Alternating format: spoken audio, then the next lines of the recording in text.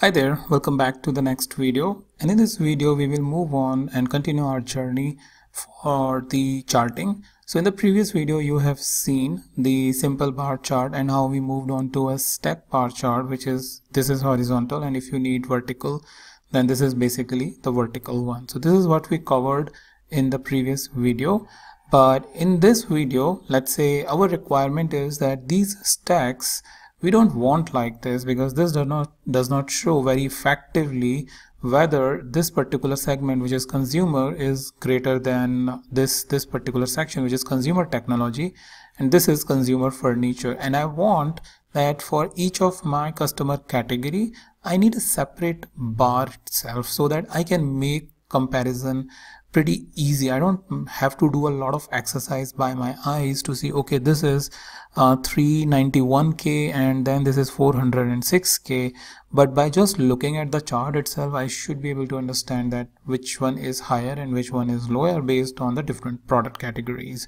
So to do that, what we have is basically the group or the clustered bar chart. So once we click over here, you can clearly see that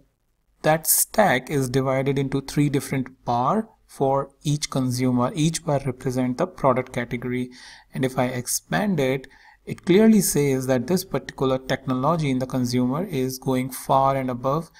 in case when comparison with the consumer. Here in this case, clear comparison is present, that this is the highest one followed by this and then this. Similarly here, a proper comparison or a clear comparison has been made. So stack bar chart which we created earlier, which is this, you can see that from a comparison perspective it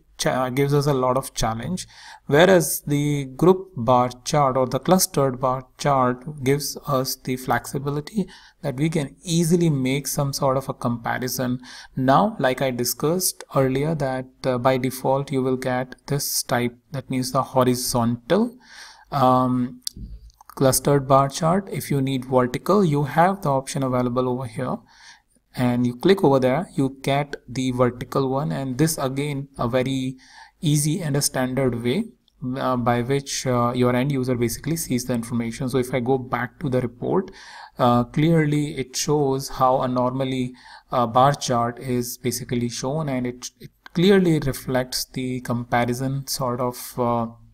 feature, where your eye don't have to do a lot of exercise to make sure that what is higher, what is lower, but from the visual itself in just few seconds you can clearly know which bar is high and which bar is low. So that's what I wanted to discuss in this video about the clustered bar chart, which is the horizontal and the vertical or the column chart for the clusters.